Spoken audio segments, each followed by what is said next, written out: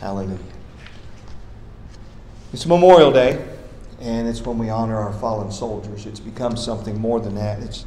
A lot of people just call it Decoration Day, and we go and decorate all our graves, but originally it was to honor our fallen soldiers, and we want to recognize that.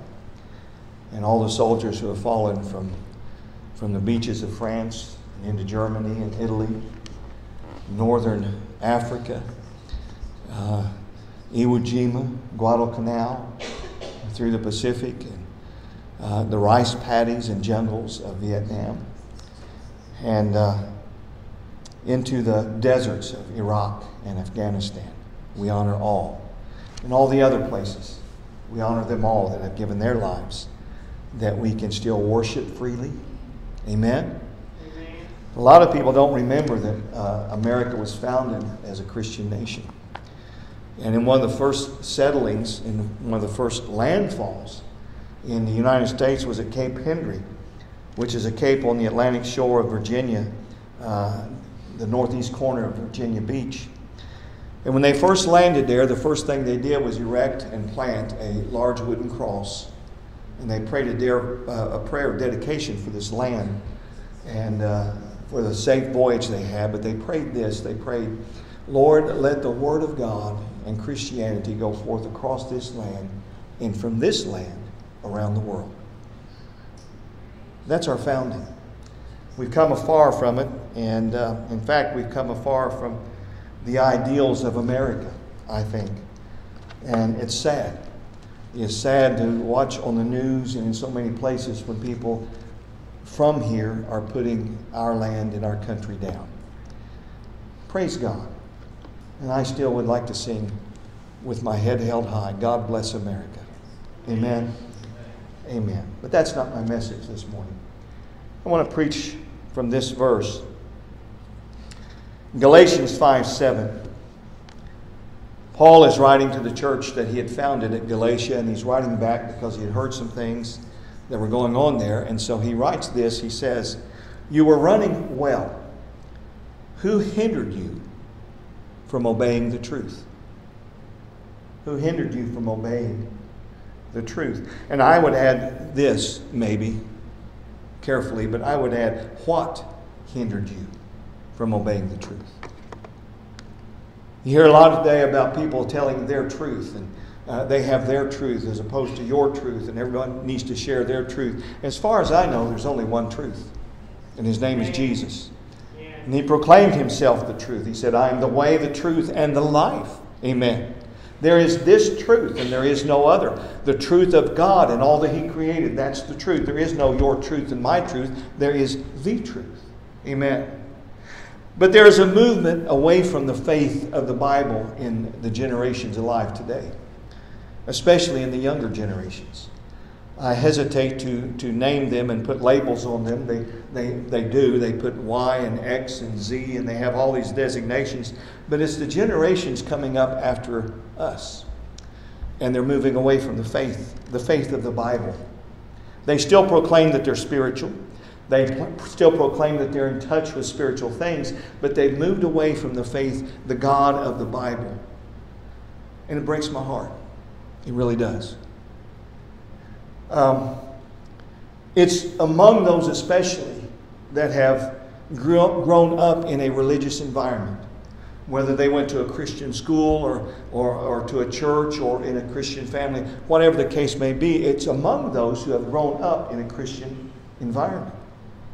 And they had a childhood experience maybe, a conversion, salvation. They prayed at an altar. It was when they were very young, and they experienced that, and they were absorbed in all that religious movement that they were a part of. And then they transitioned. They grew and they transitioned, and for some it was in high school. For others it's when they went away to college, and for others it was going into the workplace, and still for others it was maybe when they changed their set of friends and they found a new set of friends, and all of a sudden they found out that there were some things that they had missed out on growing up in a religious environment. At least, let me say this, some things they thought they missed out on. And they began to ask some adult questions about their faith and got faith-based answers to their fact-based questions. And They began to peel away because they heard so much out there that was not what they were taught in Sunday school. And let me say this about Sunday school when I was growing up. Sunday school, and still is for the most part, very, very sanitized. There's an idealized Jesus. And there's things in the Bible that are idealized and promoted, and this is what God is all about. And how many grew up in Sunday school listening about Noah and the ark? And we think, oh, this is wonderful, 2 of every kind of animal, and here's Noah and his family getting on board the ark. And it's all sanitized because the ark it's a tragedy. It's God's judgment of the whole world, and people by the millions and millions were dying all around them. But all we heard was God was good and He protected Noah and his family. And yes, He did, but that's not the whole story. And so because we didn't hear the whole story, and our childhood Jesus, our Sunday school Jesus was so great and awesome and good, and we grew up and found out there was other things out in this world, and there's evil in this world, and we're not protected in this world. And so they started asking questions, and they got faith-based answers, and I'm as guilty as anyone of that. Because I heard this growing up, and I think I've said it a time or two to others. Well, you just have to believe. You just have to have faith. And while it's true, you do have.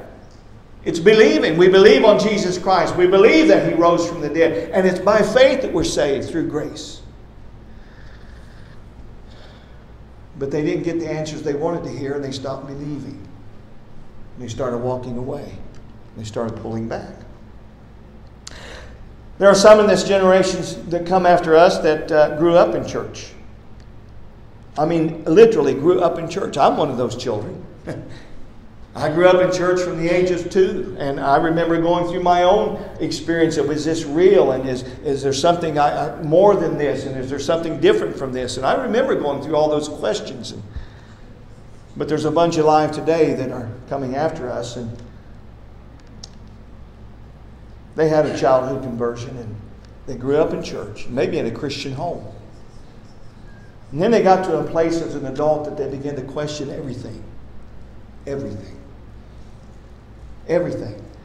They began to question parts of the Bible that they didn't quite agree with. Because everybody today says, well, God is love, and that's all God is. He's love. And yes, I know that God is love, but He's also a God of justice, and He's also a God of holiness. But there's a group today, there's generations today say God is love. And so we just can't quite agree with some of the things in the Bible. We need justice for all. And let me say this about justice. You can't have justice without a judge. Huh? You know who the judge is? In fact, Jesus said all judgment was given into His hand by God the Father. So there has to be a judge. And there's some things that have to be judged. Amen. But those that grew up in the church and had their childhood conversion experience and believed and taught in Sunday school and learned the scriptures in Sunday school and the memory verses and all that, and then as they grew up, they had a faith-crushing event happen in their lives. Maybe for some it was a faith-devastating event. How many know that we go through things? How many know that just because you're a child of God and you belong to the body of Christ, that it doesn't protect you from things that go on? In fact, there are some devastating things and crushing things that go on simply because we're children of God, because the devil hates us and he throws everything against us. In fact, his whole goal is to rob you of your faith. And so they had a faith-crushing event or experience and began to question everything they thought they knew about God. Everything. And stop believing that all of this in this book is true. I need to state right now unequivocally before I go farther, I believe in this book. I believe it's the inspired Word of God. I believe it from from Genesis all through the generations, through the Word of God to the maps at the end of the book. I believe every bit of it. I know there are parts in here that are simply historical. I know that. I realize that. But I know that there are inspired words of God in here. Prophets spoke in this Bible, and it's recorded here. And I know in the New Testament, it was inspired and breathed on by the Holy Spirit as holy men of old wrote this book. But again, there's a generation that stopped believing. They stopped reading their Bible. They're pulling away from church. They're pulling away from They're not going into atheism because they know there has to be something. They're almost going into a Star Wars kind of faith. There's some kind of force in the universe. If we can just tap into that, and well, there is a force in the universe. It's called God. Amen. One person wrote about this, about their own experience of losing their childhood faith in the God of the Bible, and they wrote this. We learned about God about the same time we were told about Santa Claus as children. But while our understanding of Santa Claus evolved and matured, our theology remained somewhat infantile. Not surprisingly, when we attained intellectual maturity, some of us rejected God, at least the God that we inherited. Maybe that's right. Maybe it's because they grew up with a God that never really did exist. And maybe it's our fault in the church, and maybe it's our fault as pastors that we never preached the real truth and the whole counsel of God the way it should have been.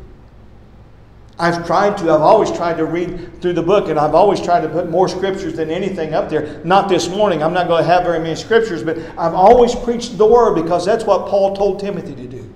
Preach the Word. But maybe they grew up with a different God. Maybe they heard a different God because that's what they wanted to hear. And so maybe some people grew up with and Andy Stanley paraphrased this word, a guardrail God or a bodyguard God. Then He was a God who would protect you and keep you, and if you're a Christian, nothing bad would ever happen to you. How many know that's false? How many know that we fight battles as Christians? We go into warfare as Christians. Amen? I don't know where they would ever get that from. I know they didn't get it from me because I preached the whole counsel of God, and I preached from the book of Job before. And you know what? All you have to do is read the book of Job and find out bad things do happen to good people, to holy people, to righteous people, to children of God. But they begin to see bad things happening.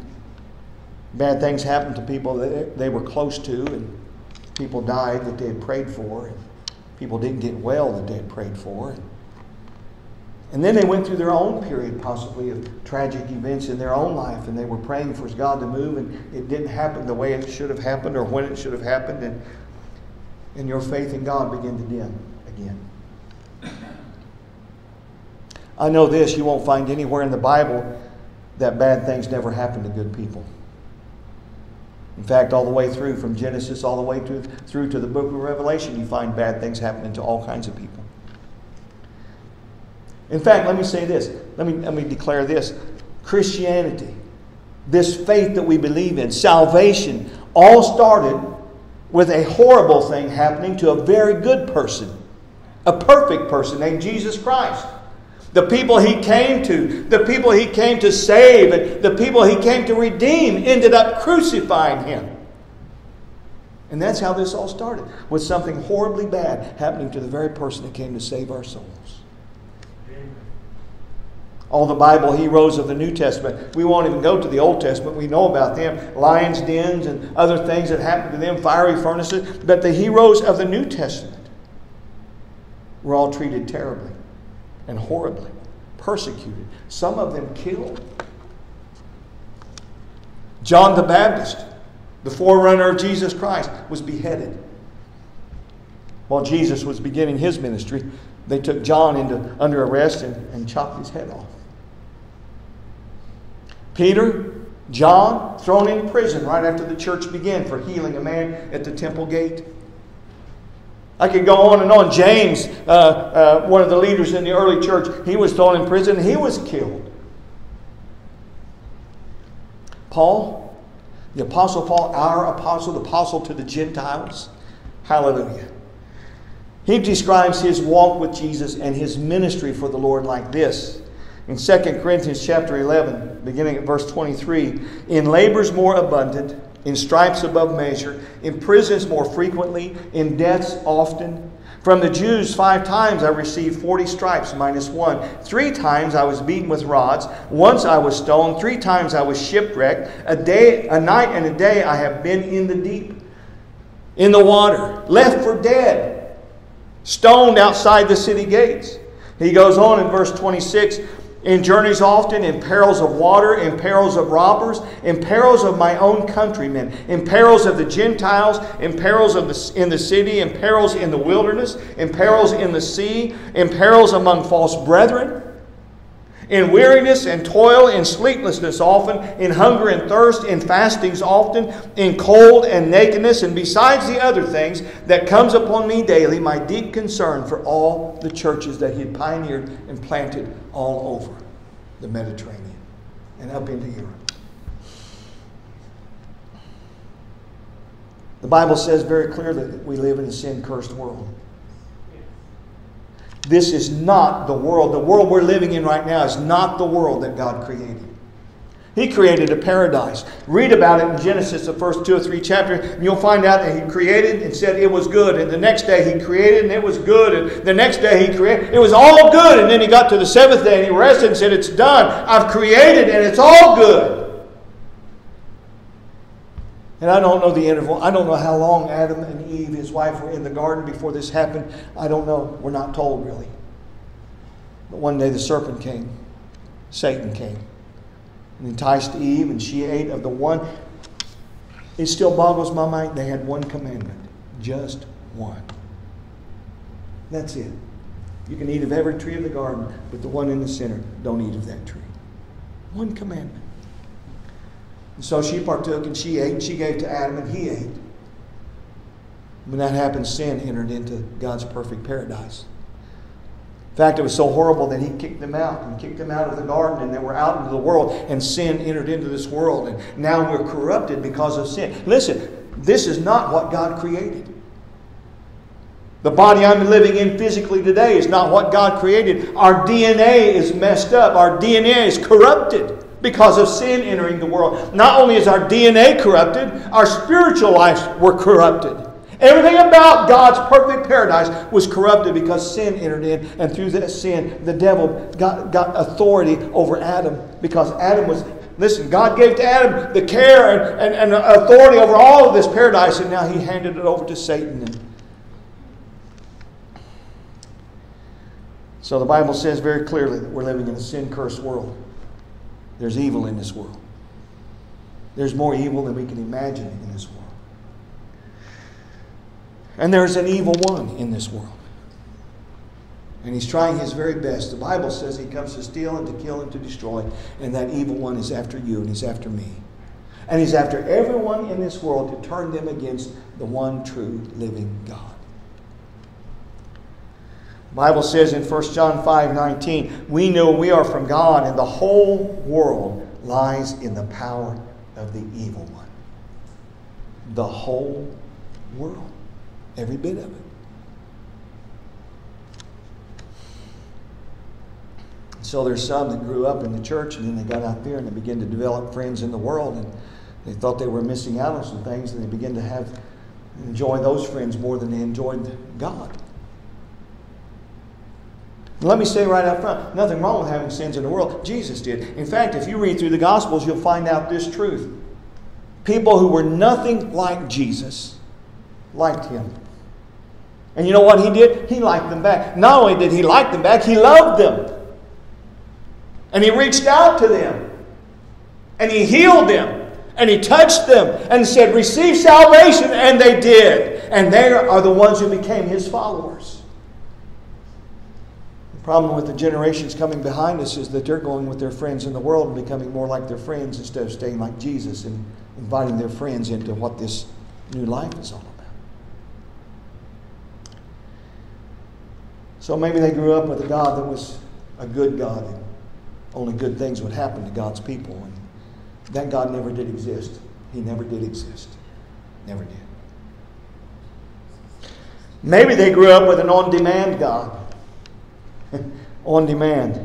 It's everywhere today, isn't it? We drive through the fast food restaurants and holler into the microphone and pull up to the window and get our food right then. We want it now.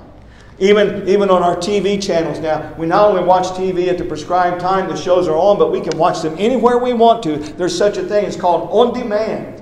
And you can watch it on whatever device you have, whether your phone or tablet or whatever you have, anywhere you want to, any time you want to. You don't have to wait till Tuesday evening at 7 o'clock to watch your favorite show. You can watch it anywhere on demand. And you know what? People expected that out of God. He's an on-demand God. What do you mean on-demand God? A God who responds to our prayers and our requests right now. Or at least in the time frame that we need the answer and that we think you should move and think you should answer and excuse me. And give us exactly what we want to have. On demand God. Here's my request. When am I going to get it? And it didn't happen that way. But they decide if there's a personal God, then God's going to give me what I need and what I want and when I want it and when I need it. I learned a long time ago that He's God and I'm not. And He sees tomorrow and He sees next week. And He knows what's good for me better than I know what's good for me. Amen? Oh, I'm still going to pray for the sick to be healed. I'm still going to pray for things to happen and for miracles. I'm believing for that. In fact, I'm going to close this message with a prayer I've been praying lately. God laid it in my heart. I've been praying it for a while now. But God is not an on-demand God. And there are some things He withholds for a time and for a season. And there's a timing in everything. He has His own timeline that says this is the opportune, most best, the Kairos time for this to happen. You know what? I got saved very young, and if God gave me everything I prayed for when I was young and in my teens, my life would probably be a wreck right now. I probably would have married the wrong person, been in the wrong job, and who knows, my life would have been a wreck if God gave me everything I prayed for. Another part of on-demand God is that you felt like you needed to experience His presence all the time. And I think some of that is a fault of Pentecostal and Spirit-filled churches, because we preach such an emotional God and feeling the presence of God, and you need to experience all that. And we made it such an experience and such a part of our walk with Jesus that people decided, well, if I'm not experiencing God, if I don't feel His presence, then He must not be here for me. I don't know about you all, but there's been long stretches where I haven't felt the presence of God. I've walked through some dark valleys. I've walked through some stretches by faith where I knew God was there, but I'm like Job. I looked on the right hand, He wasn't there. The left hand, I couldn't find Him, and before and behind, but He was there all the time. Someone said this: we are least aware of the things that are most constant in our lives. Let me say it another way. There are things that are always there in our lives, and they're so much a part of our lives that they suddenly become background noise because we get used to it. Huh? Sometimes I think that's the way it is with God. We don't make the effort. He's always there. He's always there. We have this promise. We have a promise in Hebrews 13:5. He Himself has said, I will never leave you, never forsake you. But that doesn't mean we're going to feel His presence every day, 24 hours a day, 7 days a week. We're going to walk through valleys. We're going to walk through darkness. He's always there. Even when you don't feel Him, He's always there. Amen. Another God from our childhood, and I dealt with this, was the anti-science God. I grew up in some of the really fundamental churches, or we associated with some of those fundamental churches, and I can remember when I was very young, there was a constant tension between science and God, and you've got to have faith, and you just believe, and science has got this, and it's... And when I would ask questions after learning some things in school, I would say, well, what about this, and what about that? And it's just, well, you just have to believe, and have faith in the Bible, and well, yes, we have to believe. But we don't have to choose between God and science, because the more discoveries science makes, the more they figure out that there had to be a creator. I've been reading about it lately. The more breakthroughs they have in the scientific world, the more they figure out there had to be a creator, a divine intelligence that put this all together. It couldn't have happened randomly or by chance. It couldn't have happened that two chemicals that made rock all of a sudden decided we're not going to make rock today. We're going to join and make something else and create life. And that life created another life. And they begin to run and jump. And listen, it's crazy. There has to be a God.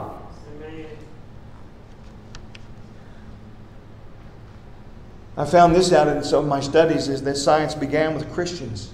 And you know why it began with a lot of Christians? Isaac Newton and some of those, they were Christians. And they decided that God created everything, all of time, all of space, and all of matter. And since God created everything, and then He stopped, and everything's created that's going to be created, then everything now runs on the laws that He set in motion. The laws of physics, and the laws of nature, and the laws of natural selection. And all we have to do is observe and discover the laws that God has already set in motion. So the scientists came from the Christian faith because they knew that God was done creating. And now we can discover everything He created. And so if you grew up with any of those gods and lost faith because it wasn't the God that you saw, let me just say this. Those gods that I've been speaking about, they didn't really exist. There is no on-demand God. We don't command Him. We're His servants. Amen? And there is no God that protects us from everything in this world, because we live in a sin-cursed world, and we fight a devil that hates our guts, and it's a spiritual warfare almost daily anymore.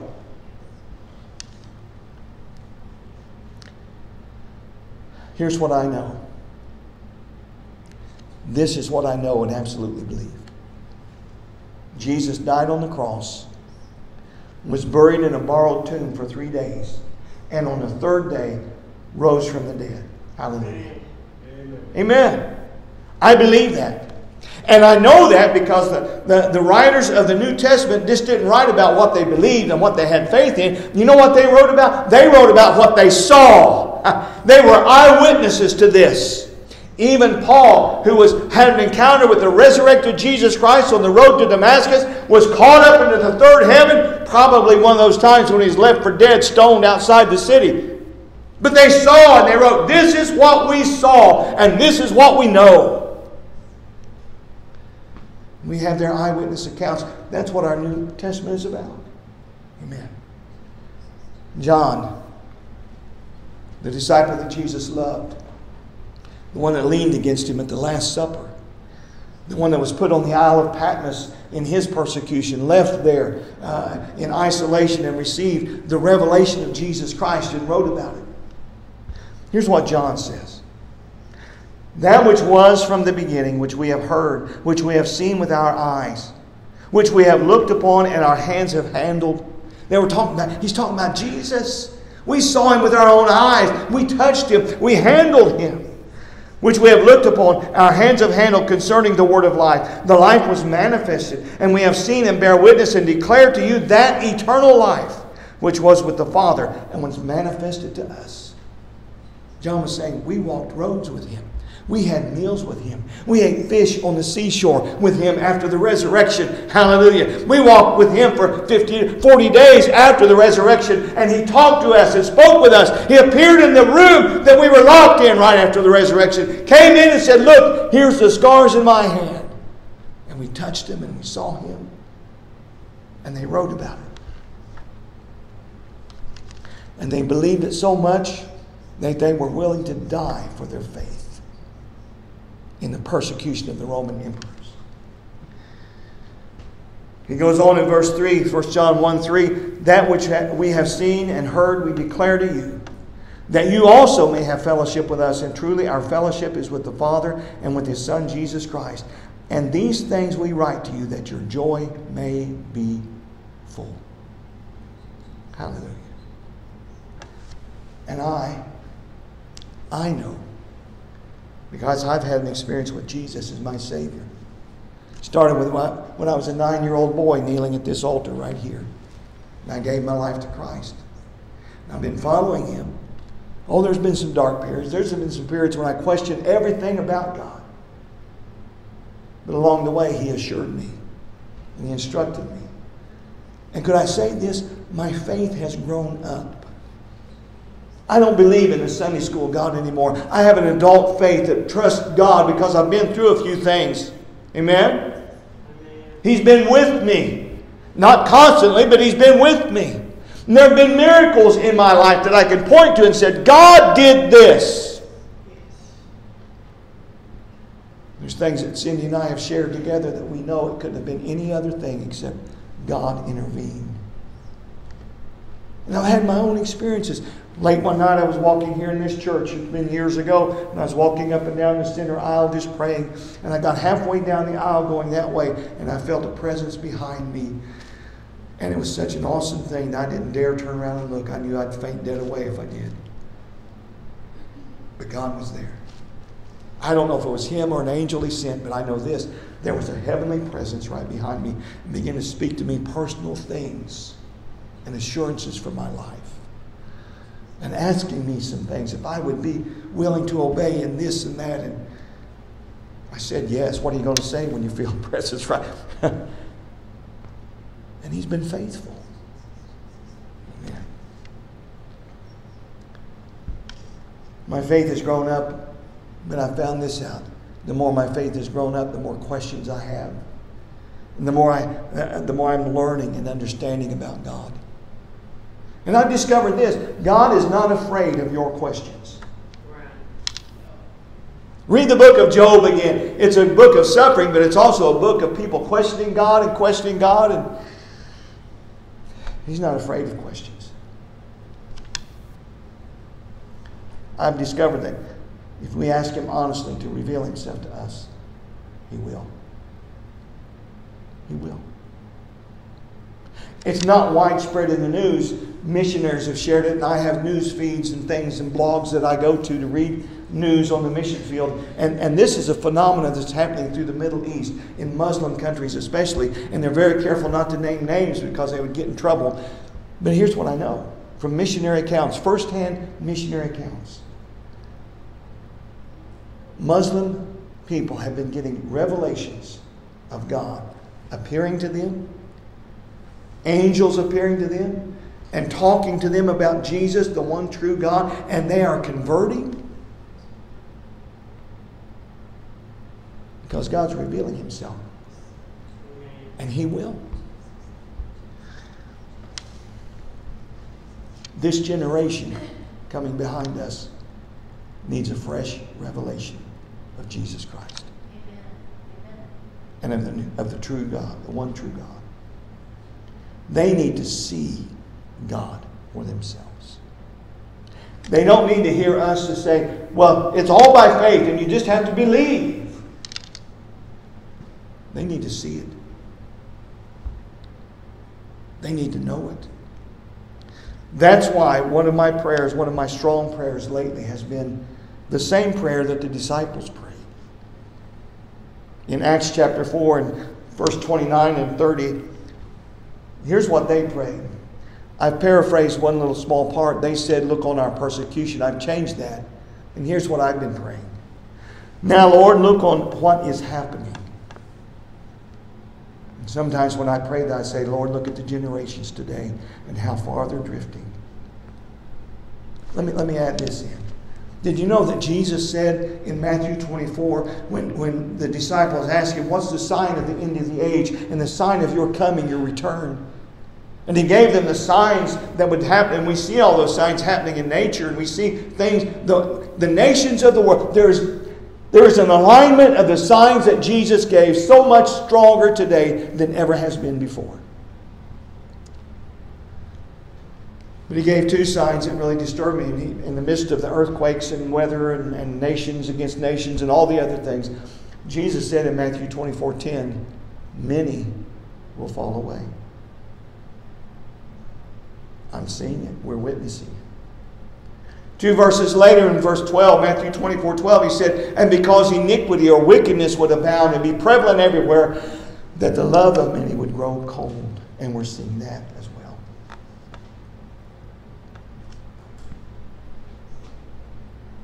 So here's what I'm praying.